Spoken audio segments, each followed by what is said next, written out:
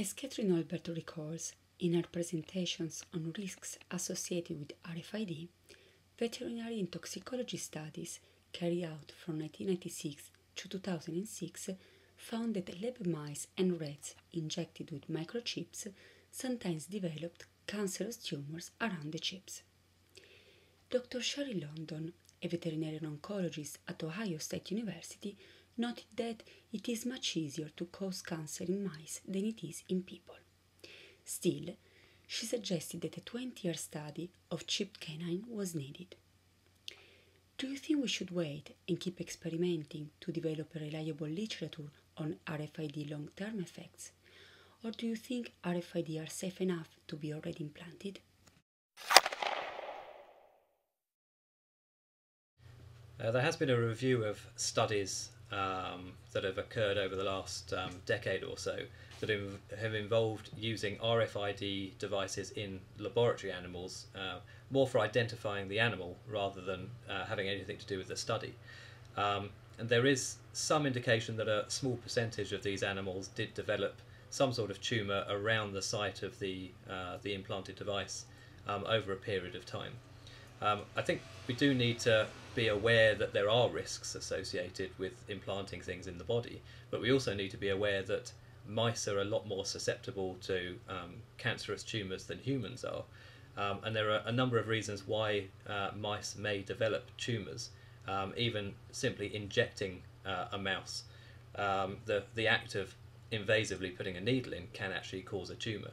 So there's no direct causal link between these implanted devices and the tumours in these animals, but we do need to proceed with some degree of caution. There is a need for some sort of study, but certainly there are a lot of implanted devices which are used in a medical context, which use very similar materials, which don't have a large number of cases of tumours reported. So I think although we need to look at the evidence and there is a need for further work, I certainly have an implanted device. I have an RFID chip. I don't think the risks are huge. There are a lot of things that people do on a daily basis where we know it causes cancer, like smoking, for example, and people still do that. So I think with implanted devices, caution is needed, but I don't think the studies that have been reviewed so far really indicate that there is a massive need for concern. How long are you going to keep your chip for? Indefinitely. Yeah, I have no reason to have it removed. I still use it. I find it very useful. So you know, why would I have it removed? It's like having contact lenses. It benefits you, you find it very useful, it becomes part of your everyday experience. Why would you then choose to get rid of it? So you're not really worried about longer term side effects? No. And in fact, I think the risks are so small, and until there's been a group of people that have had implanted chips like these for a period of time, we're not going to have any clear evidence as to whether there is the potential for complications. Do you get it checked regularly or not really? No. When did you get it implanted?